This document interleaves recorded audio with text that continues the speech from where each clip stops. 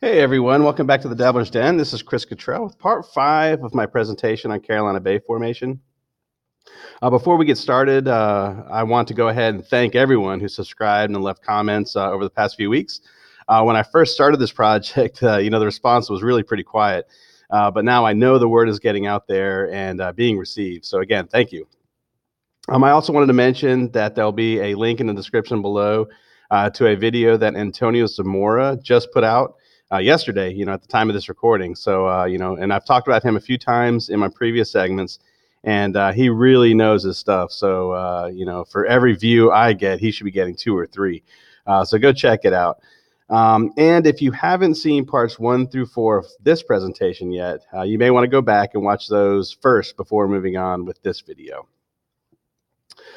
The next few parts will be focusing on other forms of evidence for the Saginaw Bay impact that eventually created the Carolina Bays. An impact event that would have thrown stadium-sized chunks of ice and slush halfway across the continent must have had other widespread and disastrous effects. And in fact, that's exactly what we find. I touched on these briefly at the end of part 4. But now I want to look at each one of those a little bit closer to help give us all a more complete picture. Part 5 is going to focus on a 1,000-year stretch of our own history known as the Younger Dryas. And I guess the first thing we need to do is cover that a Dryas, or more specifically, the Dryas octopetala, is nothing more than a subarctic flower. These 8-petaled flowers grow in cold, tundra-like conditions and were everywhere in Europe during the last ice age. Now, we know this mainly because of the pollen data taken from the Greenland ice cores. And this time frame with the abundant amount of Dryas pollen has been termed the older Dryas. As the temperatures gradually began to warm up at the end of the ice age, the conditions were less suitable for the Dryas flowers, and its pollen became much less prevalent in the ice core data. Well, right at around 12,800 years ago, the Dryas flower returned as the temperatures started to fall drastically and the glaciers began to advance again.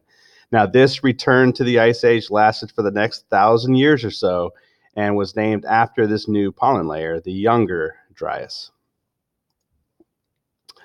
So what caused this sudden drop in temperatures to invite the ice age to regain its grip on the globe?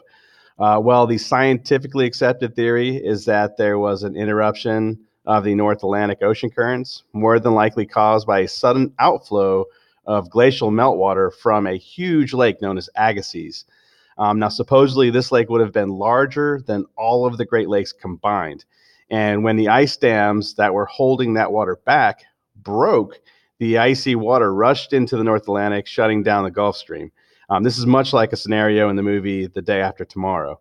Now, while the final result must be the same, the delivery method here had some major flaws. First of all, we're talking about warming conditions, so much warming that enough glacial ice melted to create a lake larger than all of the Great Lakes combined.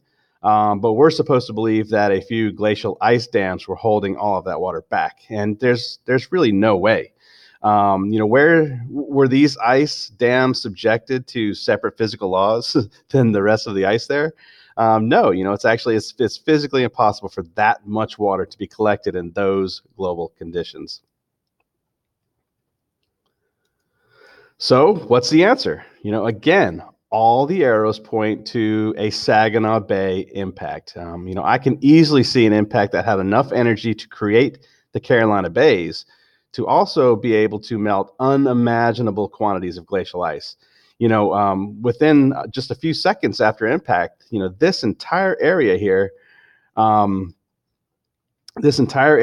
have been one gigantic icy soup bowl of frigid glacial meltwater, huge icebergs, and boulders. The erosive power of this torrent would have been unimaginable as the newly formed slurry rushed over the ice sheet and across the continent towards the sea. I may be stretching it a bit here, and I'm no expert, but the Great Lakes themselves may have actually been created by this event. Perhaps not by the impact itself, but by the sudden erosive power of this glacial meltwater. Once the icy water entered the North Atlantic, it stopped the flow of the warm water of the Gulf of Mexico, of the Gulf Stream, and allowed for the 1,000-year extension of the ice age that we know as the Younger Dryas. And I'll get into more about the flooding evidence in later videos. But yeah, I could totally see this whole area just being one giant soup bowl of, just erosive, just a mess. And all that water had to go somewhere. And you can kind of, if you look at this Google Earth image, you can kind of see where the water went, up this way, across this way, down into the Mississippi River, across the continent this way. So we'll get into some of these flooding events here in another video. I'm going to go ahead and stop there. My next video will focus on the black mat layer that corresponds with the Younger Dryas or the Saginaw Bay impact.